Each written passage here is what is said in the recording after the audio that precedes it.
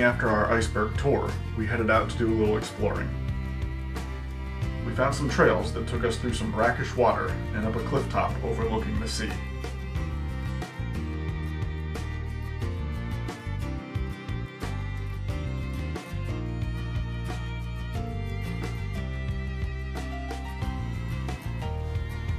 We didn't have a lot of time because we needed to make our way over to St. John's.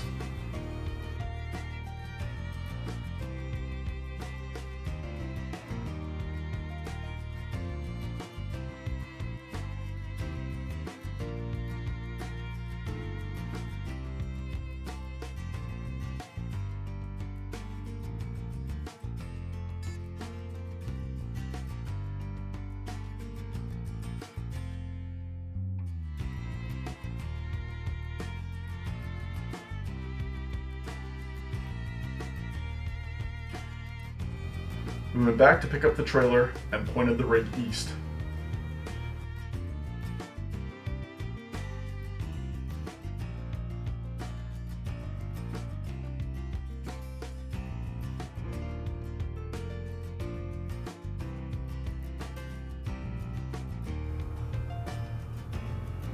But it wouldn't be a trip to Canada without stopping at Tim Hortons.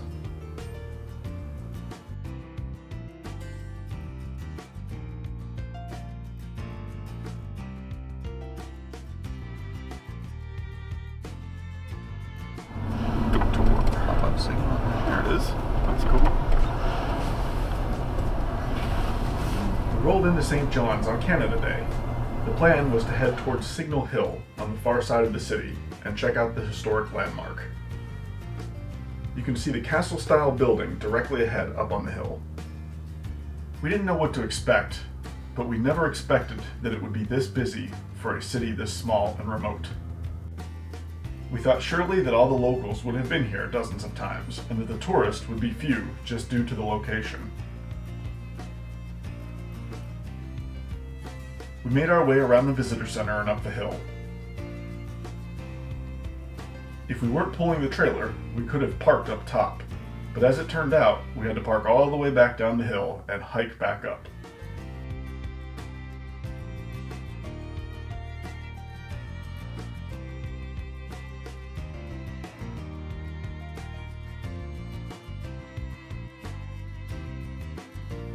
Signal Hill sits atop the city and overlooks the Atlantic.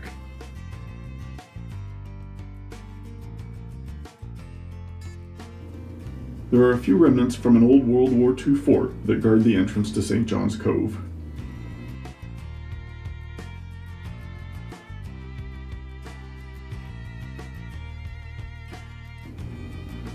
One thing's for sure, it was windy up there.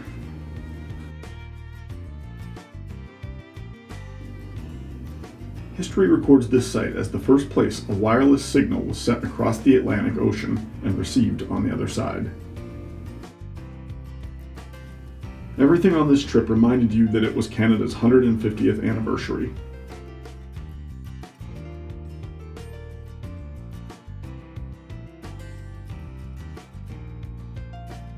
From the hotel decor, to the giant signs, to the painted road, ship advertisement, shops, and even our free National Parks pass.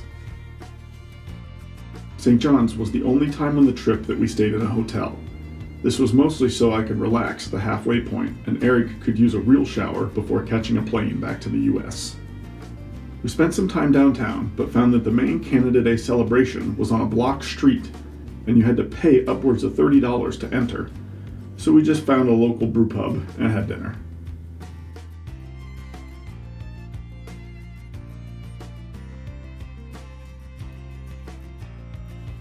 The next morning, we headed over to St. John's Airport to drop off Eric.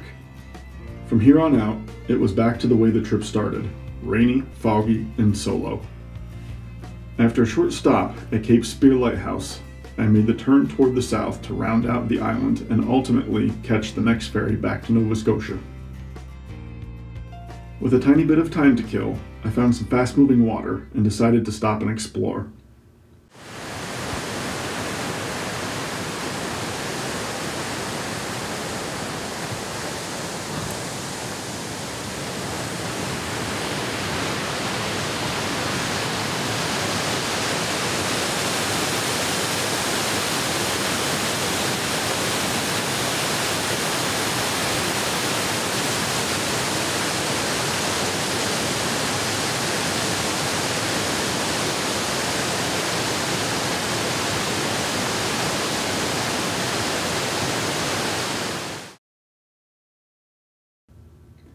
Apologies for the cloudy drone footage, as it was very foggy out.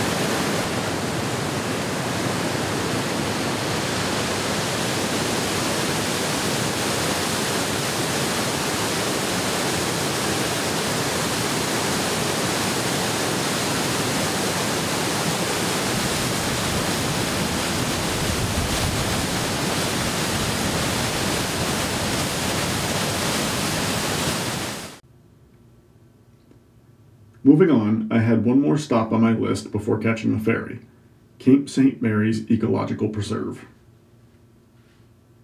The road down to the Cape was paved, but only one lane.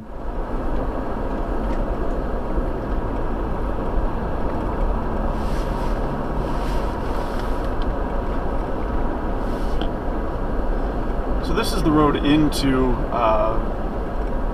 Cape St. Mary's Wildlife Preserve, Ecological Preserve. It's pretty much one lane, maybe 1.5. With the fog and you meet oncoming cars, it's interesting. There's a couple of blind curves, like this hill coming up here. You can't quite see, so you're hoping that everybody else has their lights on and just kind of take it slow. There's a drop off on either side, so you know, comes to it and you gotta move over for another car. You know, you've got to watch that trailer because it's a little bit wider than the Jeep, but makes life interesting.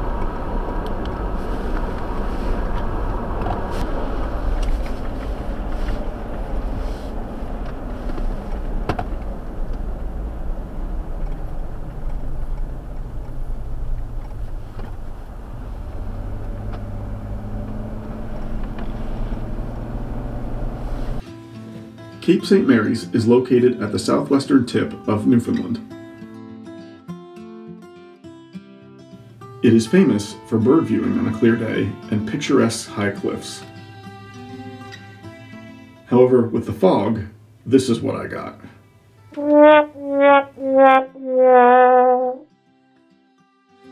There are no rails or safety measures in this area, so on a foggy or damp day, the terrain can become slippery and dangerous. I actually fell on the path hiking down there myself. Even with the heavy fog, you could still see some of the nesting grounds.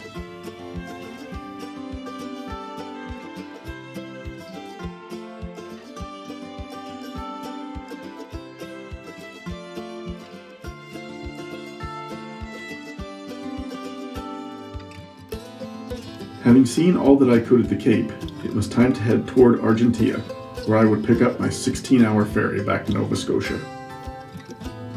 The road was riddled with potholes and really did a number on my alignment and suspension.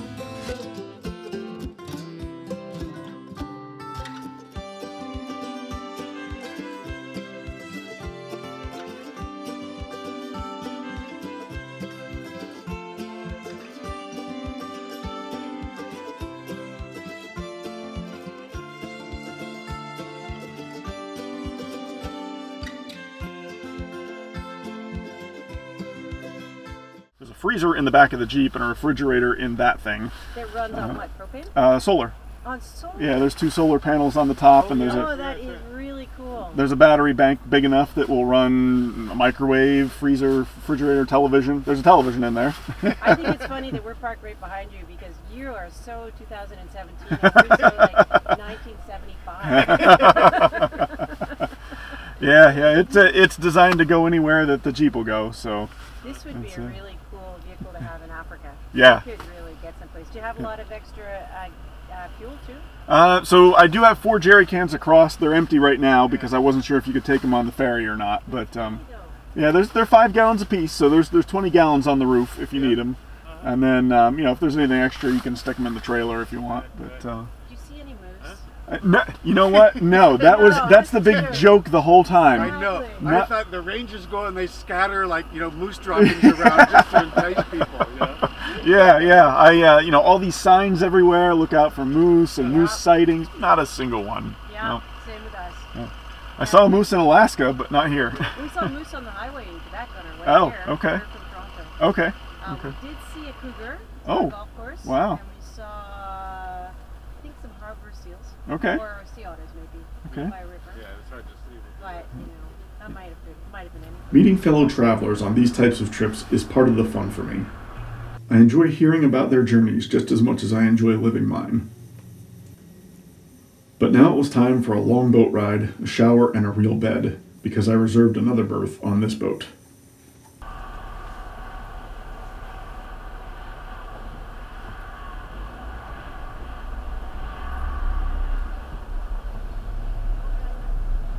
Hello. Thank you. You're welcome.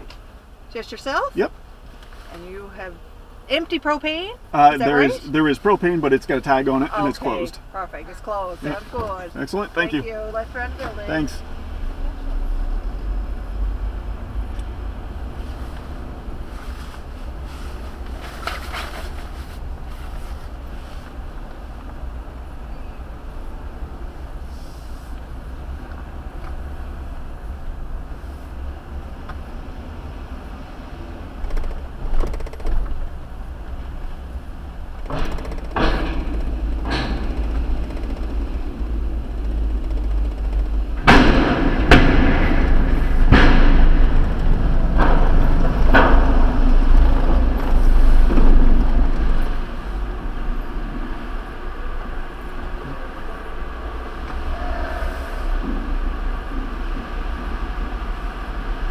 When I pulled into the ferry, the guy directing me to park wasn't very clear. As you can see here, the guy's just walking, waving his arms. I assume that means to follow him. Then I get a slow down motion, still not looking at me. Now go again, which I assume means down the lane that I'm in.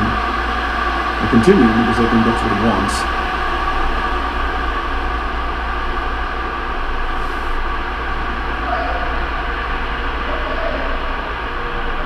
I put down the window in case he wants to speak to me.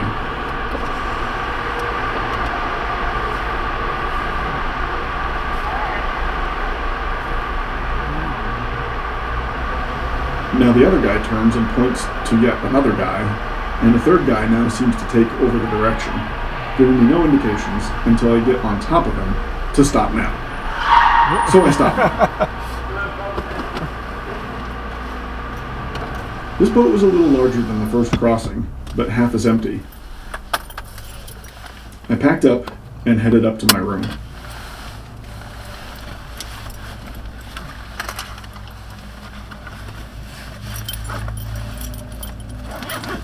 I headed down to the buffet on board, grabbed some food, then back to the room to shower and sleep. There was a long drive ahead tomorrow as I ventured towards Prince Edward Isle.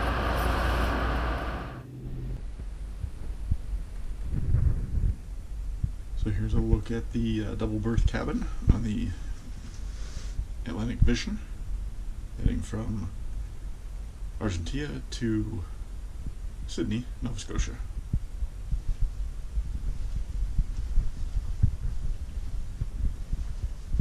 Two single beds, linens.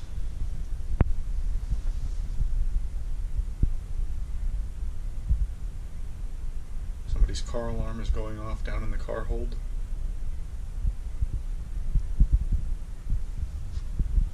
Probably mine.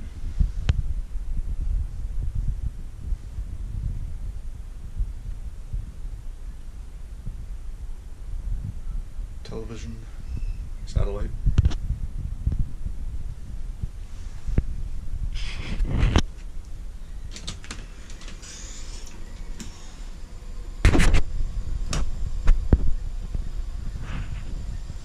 Bathroom. Complete wet bath. Toilet. Small shower. Little soap dispenser.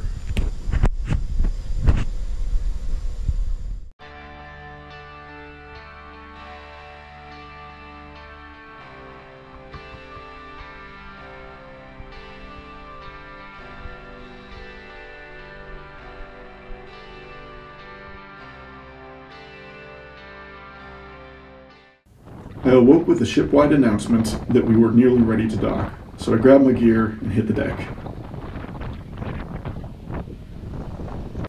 There I could see the ship that we sailed in on just a few weeks ago to Newfoundland.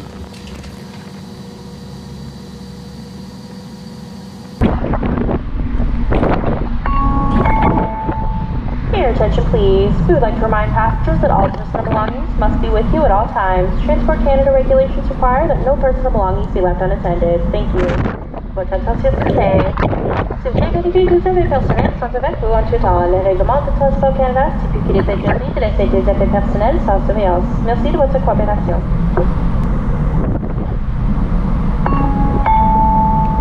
Your attention please. We would like to advise passengers that we are now approaching port.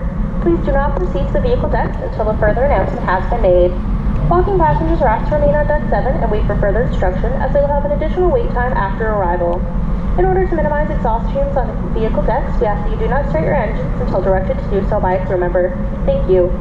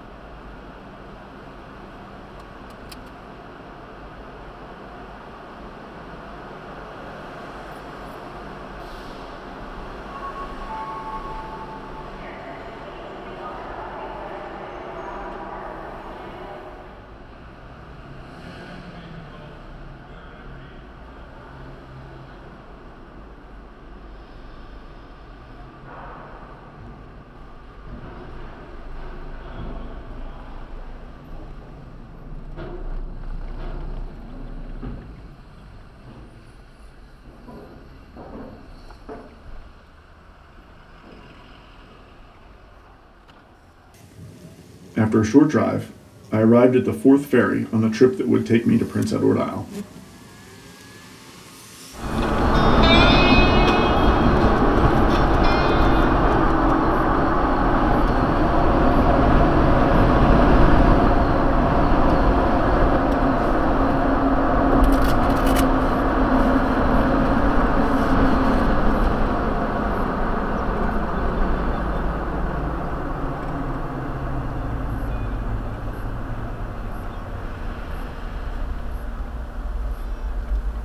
There are no reservations for this ferry, and it runs every 2 hours or so.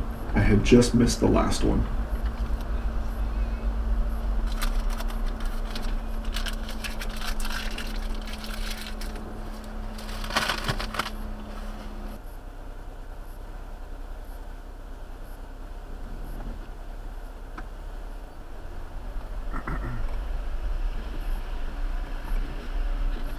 Hello. G'day, on safari, are you? Yeah, I think we need to cross here. Ah, right. Yeah, if you're planning on getting on there, it's either that or the bridge. So Okay, if you happen to be here, let's try this one. Okay. When's the Okay. 2:45 is the next one? 2:45, yeah, Okay. you just missed the 1 o'clock. Bummer. Okay. Yeah. Well, You it's could hum back into town there and do whatever, or you could park here I've got and wait. plenty to do to just keep me occupied, so I think we'll wait. Yeah. Okay, we're going to put you down the camper lane, Okay. and it's going to be lane 8. Okay. A little over to the left. Okay. All right. Okay? What's you the? can get out the flat top buildings, a restaurant. There's washrooms in there. Oh, okay. Cool. Very Don't cool. wander around. They'll let you know when to go back to your rig. Okay. Try to be back 15 minutes before we board. Okay. And how much is the ferry crossing? There's nothing from this side. You'll Oh. pay to get off. Oh, 'Cause wow. You'll want to take your shit with you. Right? Yeah, that's true. That's true. Okay. Sounds good. Thank you, sir. Okay. Yep. 8.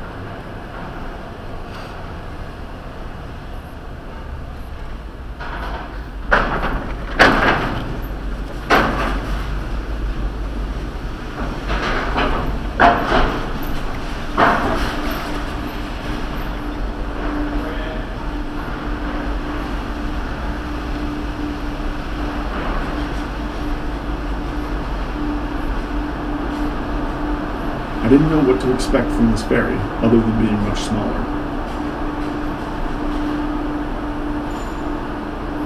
Caution, restricted access on the route.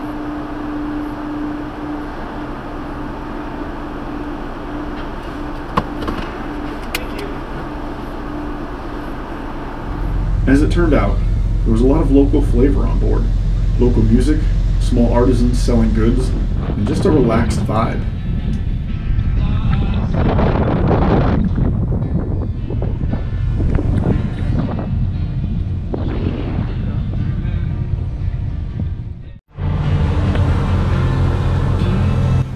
Where else could you listen to Dylan while your rig is being transported to an island?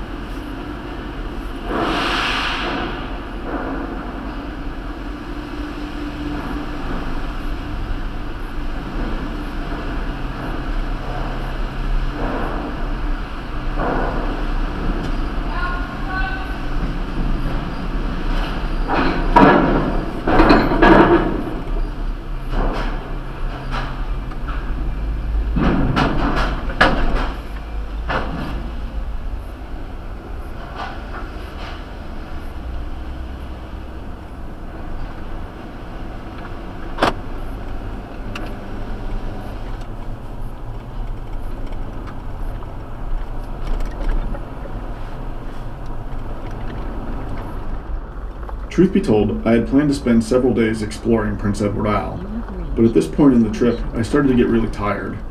I really wanted to just beeline it for home. This was a very long trip, and especially a very long trip to drive in an uncomfortable Jeep Wrangler.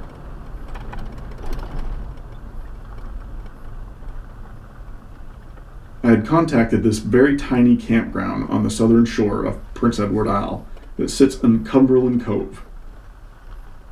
I wanted something quiet where I could relax. I pulled in to discover that it was basically a retired couple's backyard.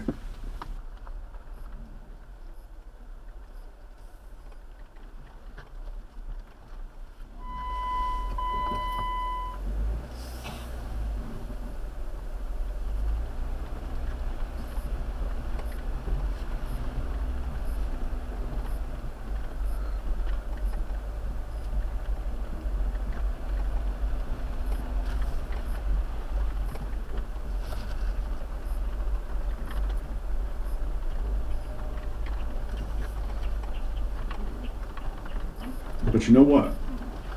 It was the best camp night of the whole trip. It was so peaceful and serene that I decided to just shut off the cameras and soak it all in under a clear, starry night.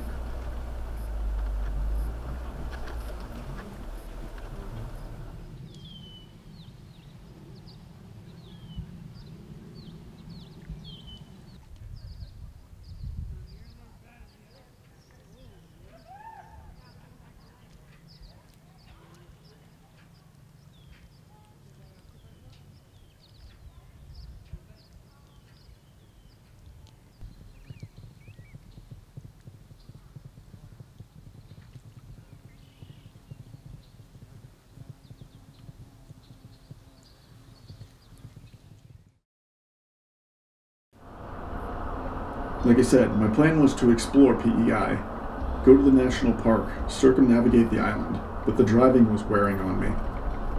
And I knew I still had a long way to go yet, so I decided to head back over to New Brunswick.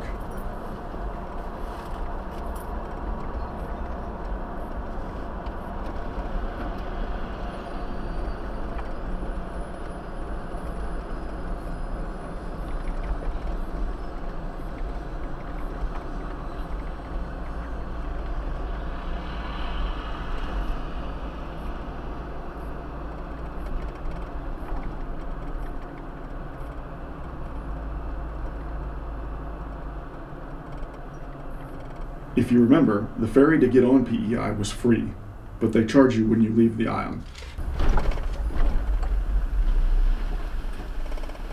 Hello. Good morning, 5450. Let's see what we got here. 2040. Kind of a neat little trailer behind you. Thank you. Solar. Yeah, it does have solar on it. 20, 40, 50, should 54, 50? 2, 4.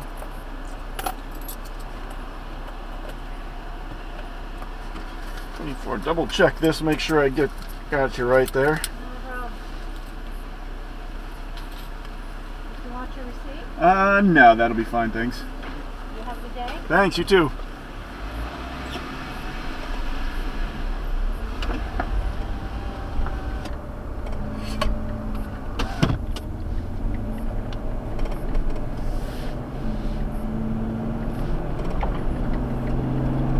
So just paid the toll for the Confederation Bridge, and I know I'm pulling the trailer, so you know, my $30 estimate probably off a little bit, but $54.50 to leave the island. That took every bit of my last Canadian dollars.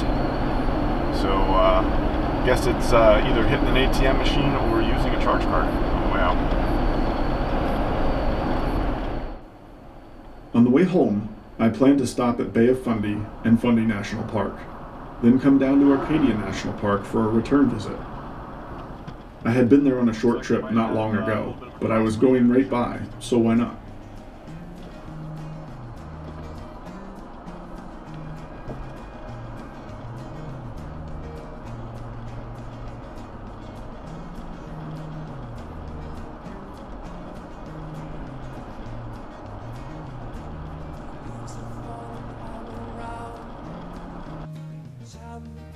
When I got to Fundy and Acadia, they were both jam-packed with tourists.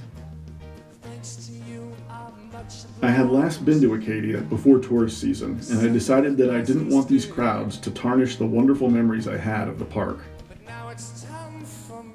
I knew in that moment that this expedition had come to an end, and that this was the time to go home.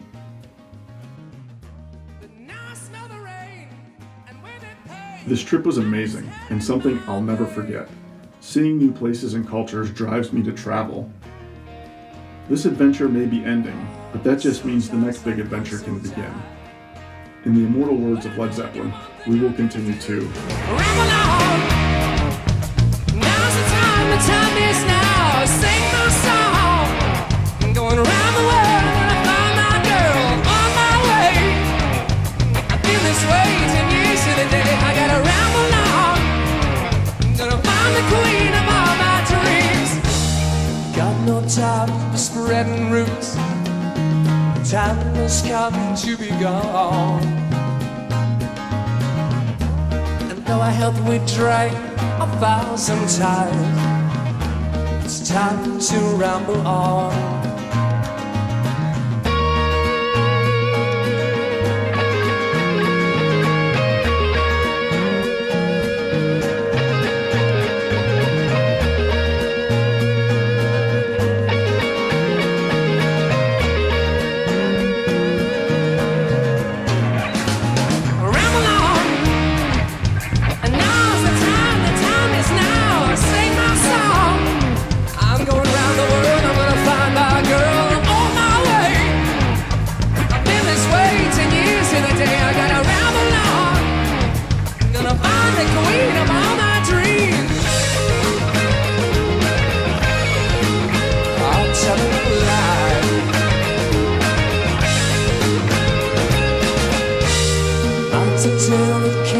Our freedom I hold dear. How years ago, in days of old, when magic filled the air, 'twas in the darkest depths of Mordor I met a girl so fair. The golem and the evil one crept up and slipped away with her.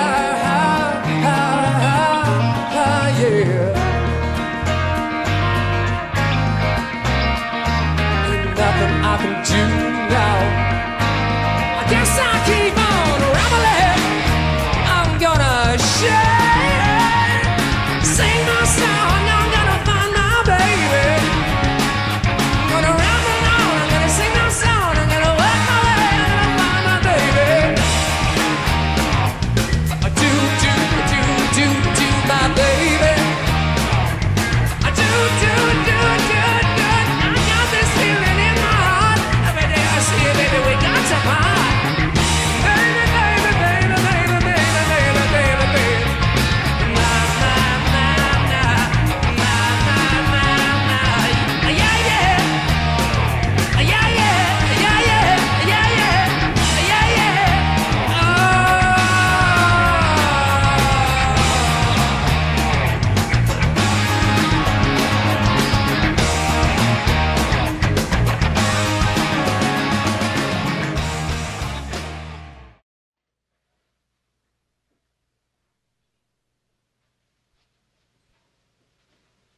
You're still here?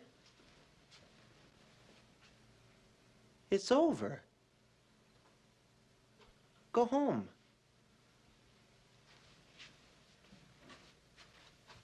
Go.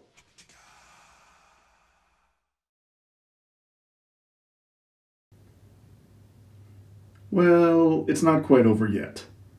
We still had a small trailer issue to take care of, so we visited our friends in Indiana at Hiker Trailer.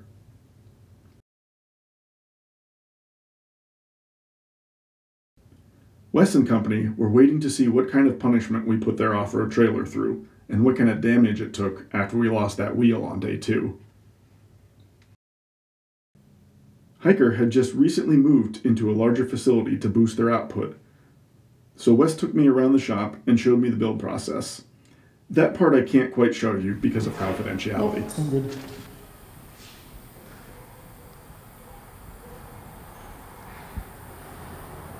If you'll recall, our Hiker was sitting like this, with almost certainly a bent axle. While on the road, we found that our Expedition gear loadout were a little too much weight for the standard soft ride suspension, and it ended up bottoming out our shock mounts. Additionally, the accident had rounded out the top of the fender when the trailer landed on the wheel.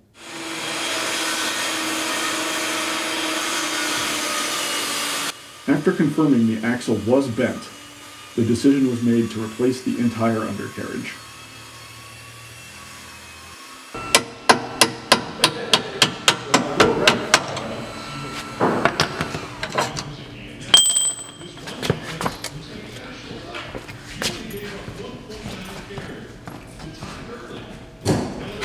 We knew that we had to beef up the suspension, but we weren't quite sure where that fine line sat between soft ride and weight capacity.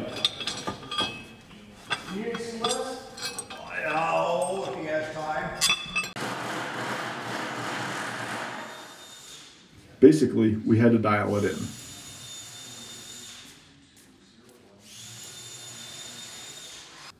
Wes still wasn't satisfied that that would be good enough for us, so he added an additional leaf to each side on what was already stronger leaf springs. This boosted our carrying capacity by an approximate 300 pounds. Satisfied with the suspension, Hiker went to work replacing that fender we damaged on day 2.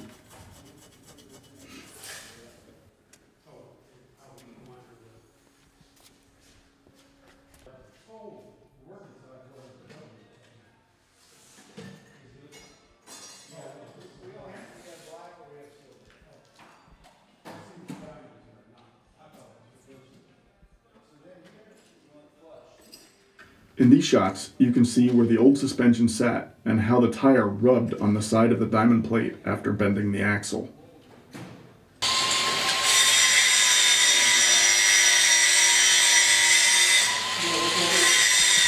Yeah, and that's going to be sweet. That's going to be sweet because I'm actually really excited about this, to be honest. Now she sits all level again and is ready for Season 2's trip. First State Overland cannot express how much we appreciate the support that Hiker Trailer has shown us and the way that they stand behind their products. Here's to many more adventures.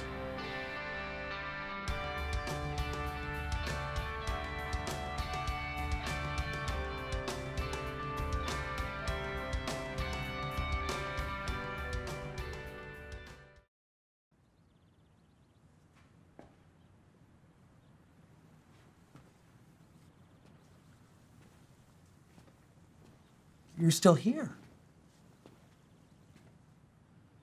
It's over. Go home.